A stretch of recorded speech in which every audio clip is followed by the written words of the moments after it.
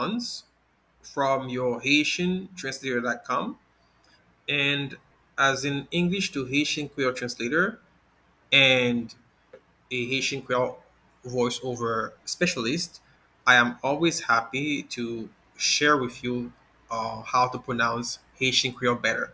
I will, you know, in this case, for example, we're looking at this sentence here, and the question is, how do you pronounce it, and how, what does it mean?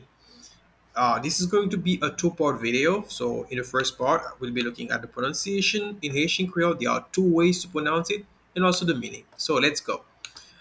So there are two ways to pronounce it. The first pronunciation here, we're looking at this one here. It is the full pronunciation, and it would be Mwen, grangou. I repeat, Mwen, grangou. One more time, Mwen, grangou. So this is how you would say it as a beginner, because it's a better way to say it. It's more standard. It's full, so there is no way for you not to be understood by your interlocutor. The second way to say it is the more common way you will be hearing it if you're in Haiti. So this is the shorter this is the contracted version. So the contracted version is un grand goût. One more time. Un grand goût. One more time. Un grand goût. And of course it means I am hungry. So it means I am hungry.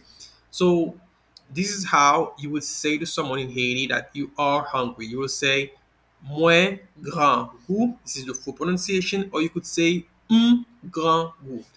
I hope this short video was useful to you, and if it was useful, please leave me a like, subscribe to the channel, share the information with your family, with your friends.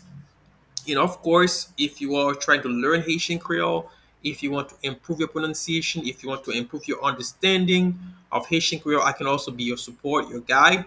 What I'm trying to say is that if you have a specific text in Haitian Creole that you want to know how to pronounce the words correctly, you can send me that text in English. I will translate it into Haitian Creole. Then I will also narrate that text for you to make sure that you can hear the words very, very clearly, and you can learn how to pronounce those words very clearly in Haitian Creole. Once again, thank you for your time. Please subscribe, and if you have any other questions, please get in touch with me. You have my email right here. Right here, this is my email address. So if you need anything, you can contact me via email. I will respond very quickly to your inquiries, and have a good day. Thanks.